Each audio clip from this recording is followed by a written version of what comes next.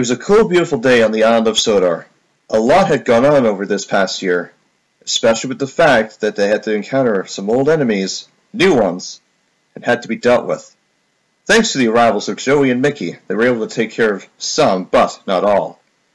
Thomas and Percy were hanging out at Vicarstown with Fergus. Man, a lot has gone on, hasn't it? Oh, I know, said Thomas. No wonder. Percy was envious. I imagine you still have that little bravado with that engine that you met last year. In fact, said Fergus's driver, I see him right now. Everyone looked up. There they saw the big city engine at the turntable. He was the very same one that insulted Percy a year ago about being 5 minutes late with Edward and his passenger train 1 year ago. He still wouldn't let go of it as the reason why he joined the Alliance. The big city engine was busy rumbling as he was turning on the turntable. He was looking to pay everyone out, despite the fact that it was just him, Crowman, and a few others that remained. But it was about to get come up and sooner than he thought. Whatever happened, the driver, the engine, or whatever, he fell off the turntable. The fireman tried to apply the brakes, but it was too late. The crew said their farewells as they plummeted off the cab, in and off by the side of their engine, crashed into the ditch below.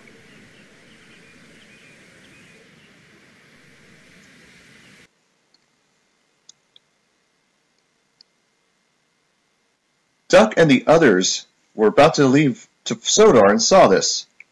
Oh dear, seems that our foreign fellow doesn't know his ways. Going up the ditch, it's funny. I must say, he's sure going to have a swim like he did a year ago.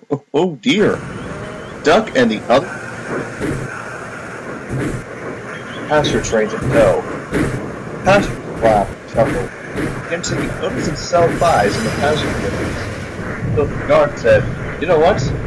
Do as many selfies as you want, said the guard. The engines chuckled, and so were the drivers and firemen. Even the coaches chimed in. They saying some chanting nonsense to the big city engine, still muttering about in the ditch. The engine felt terrible, but then a familiar figure arrived, Sir Topham Hatt. You have finally met your match at long last. You will stay there for the rest of the day as punishment, and then I will decide what to do with you later.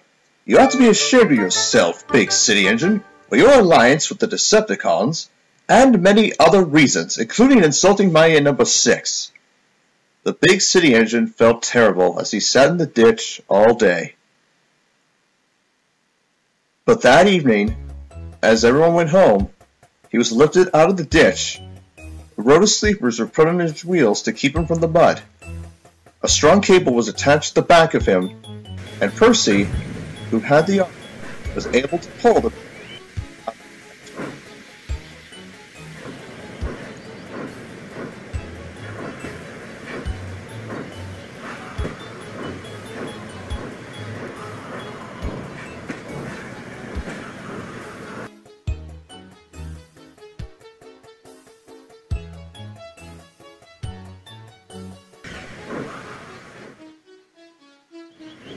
Late that night, Percy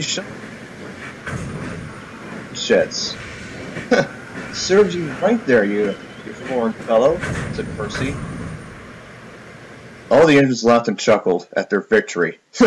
Another criminal caught. Expect Joey to have a conversation with you there, my friend. Indeed, said Thomas.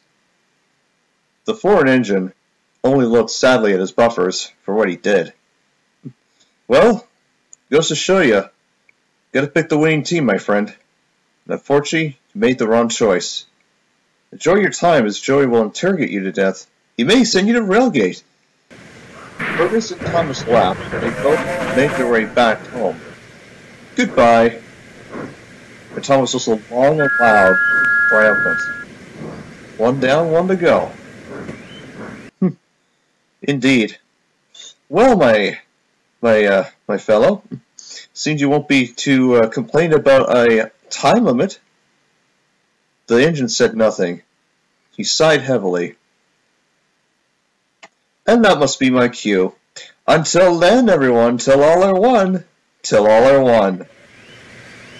And soon left with the tow cable, which was actually Gordon's tow cable, way home.